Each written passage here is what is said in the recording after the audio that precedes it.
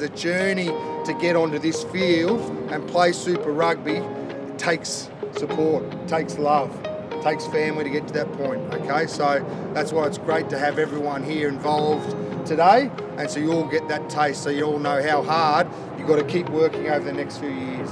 Sharon Partners are incredibly proud to be the major partner for the Melbourne Rebels Academy team.